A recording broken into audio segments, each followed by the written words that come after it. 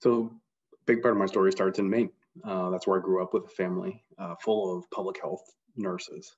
So my mom moved the family up to Maine to help build the Maine Children's Cancer Program. So she did a lot of outreach to rural communities in Maine to help young families, young kids uh, deal with cancer.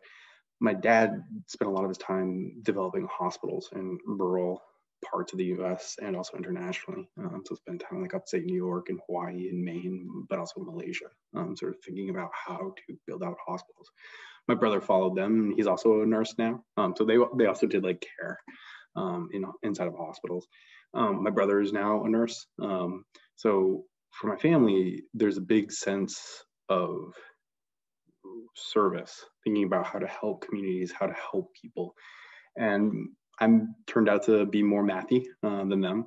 So it's always been a drive. It's always been a part of my family. And as I started to develop as a statistician and sort of a quantitative minded person, I kept thinking back to how can I be like that? How can I work with people to make the world better?